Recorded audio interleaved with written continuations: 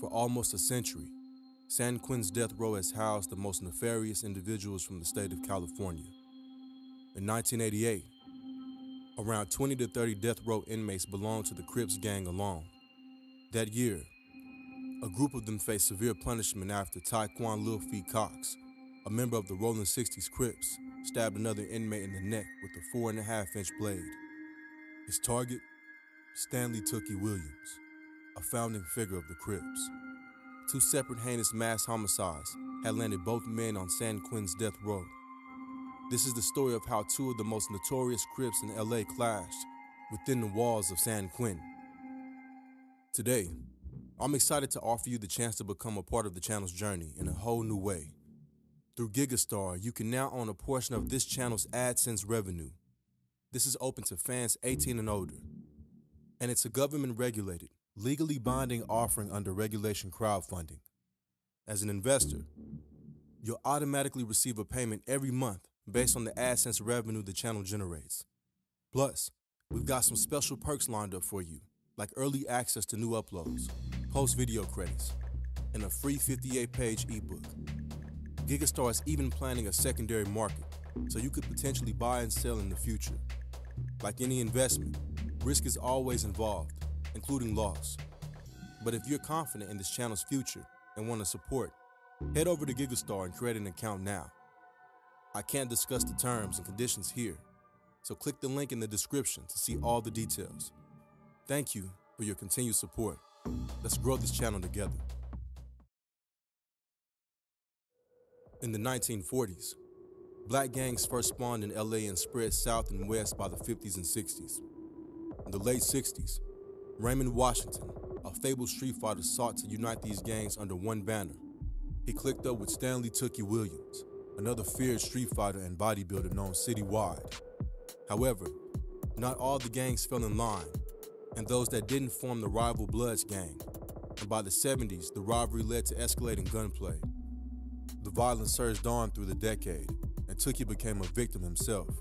While recovering from a 1976 drive-by shooting, Tookie redeveloped an addiction to PCP, a mind-altering drug otherwise known as Sherm. It helped him deal with the stress of living a double life. By day, Tookie worked as a counselor in boys' homes, urging them to ditch the gang life and preaching the virtues of bodybuilding. But by night, he was a PCP-filled menace that made a reputation for beating and robbing drug dealers. By the end of the decade, the gang life would take both Raymond and Tookie off the streets for good.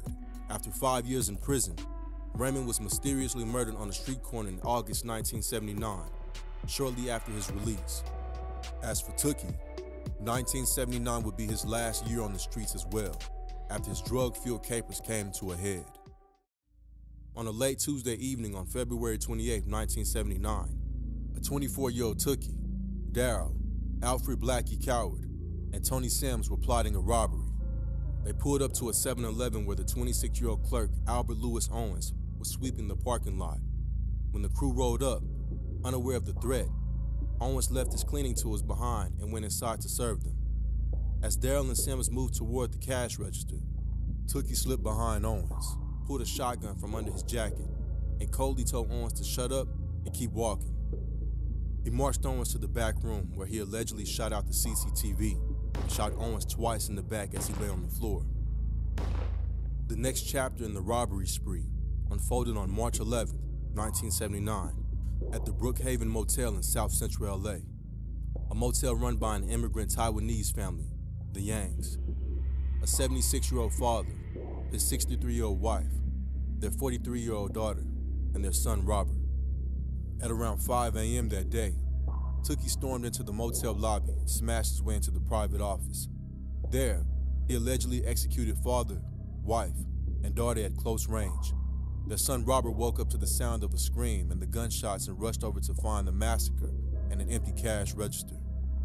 On March 15th, Tookie and a friend were pulled over and the cops found a double-barrel shotgun in the trunk.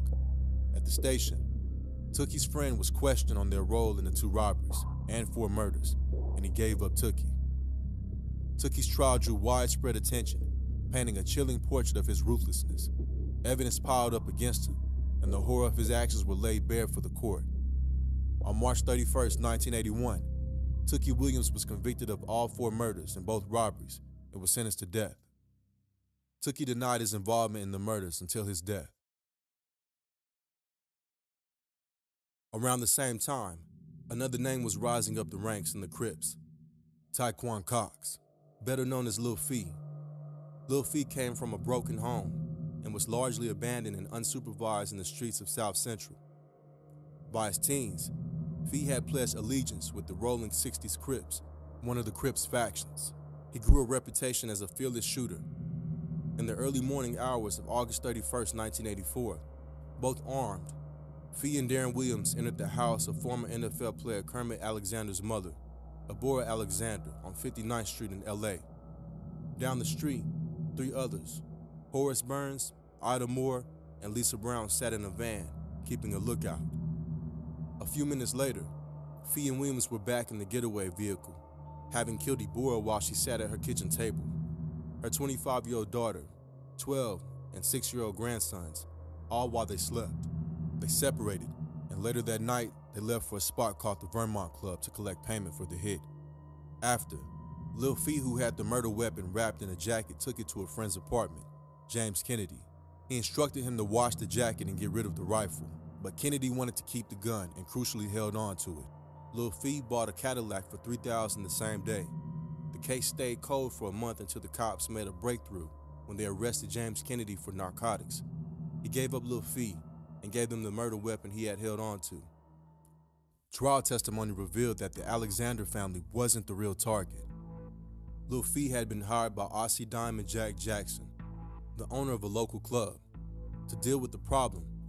Valerie Taylor, a young woman who had filed a lawsuit against him after getting shot and paralyzed at his club. Taylor lived just 2 doors down from Kermit's mother, but the near-illiterate Fee and his crew got the address wrong. During the hit, there was a brief tussle between Fee and Kermit Alexander's 14-year-old nephew, Neil, who ran off and survived. Another 13-year-old grandson hid in a closet and survived. It would also be revealed that Kermit Alexander had known Lil Fee as a kid when he coached his Little League team. He remembered him as being angry and combative. During the trial, Fee's defense attorney spoke of his client's upbringing, highlighting how he was abused and abandoned at an early age by his mother, who was a drug addict and prostitute. Growing up in a neighborhood where violent street gangs ruled the blocks, it was sink or swim. But despite the efforts to show Fee as a product of his environment, the cold reality of his choices couldn't be overlooked. On February 28, 1986, after just 3 days of deliberation, the jury handed 18-year-old Tiequon Cox the death penalty. He was sent to the same facility as Tookie. At first, Tookie and Lil Fee were cool in prison, especially since both were heavy into bodybuilding. But their camaraderie quickly turned sour when Tookie gave Fee an order he couldn't bring himself to follow. Tookie ordered Fee to take out Darren Williams, also a Crip who was on death row for his part in the Alexander family murders. Word had reached Tookie that Darren might have been planning on informing, so he immediately wanted him out of the picture. To Tookie's surprise, Fee flatly refused. This sparked a power struggle in San Quentin. Before this incident, most inmates on death row had been known to set aside their beef. They knew that any infraction would hurt their chances of getting retried or their sentences being overturned on appeal. But Lil Fee seemingly didn't have the same foresight. October 10, 1988, while Tookie was walking outside in the exercise yard, he stabbed him in the neck with a 4.5-inch blade. From a gun tower, an officer ordered everyone on the yard to the ground, and Fee tossed his weapon onto the basketball court. The officers rushed to Tookie, who was bleeding out, and when they asked what happened, Tookie said, "I don't know what happened. I don't remember." Despite the grave injury, Tookie survived. After the attack, prison officials put more than a dozen Crip members and associates on death row to grade B status, cutting off their privileges and limiting their exercise time to just 10 hours a week. For his own protection, Fee was isolated in his own exercise yard with one other inmate. Tookie, on the other hand, gradually reinvented himself as a reformed man on a new mission. He shifted his focus to fighting for a reduced sentence. He also started writing children's books that preached against gang violence, and his efforts even earned him a nomination for a Nobel Peace Prize. His case split the public into 2 camps: those who believe he genuinely changed, and those who doubted his sincerity. Despite all efforts and appeals for clemency, Governor Arnold Schwarzenegger upheld Tookie's death sentence.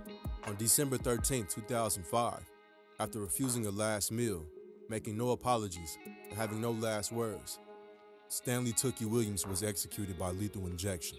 As for Lil Fee, he tried to make a run for it in July 2000, 5 years before Tookie's execution, with 2 other inmates, Paul Tuiapea and Noel Jackson, also convicted murderers on death row. Fee made a desperate dash for freedom. They charged through a hole they pried open in a chain-link fence, hoping to grab some hostages along the way. But the escape turned into a chaotic mess, and after a rough tussle, the guards managed to wrangle all 3 back into a secure yard. Their botched getaway left the officers scrambling to tackle the serious security flaws dogging San Quentin. Today, Fee still remains in San Quentin, still on death row.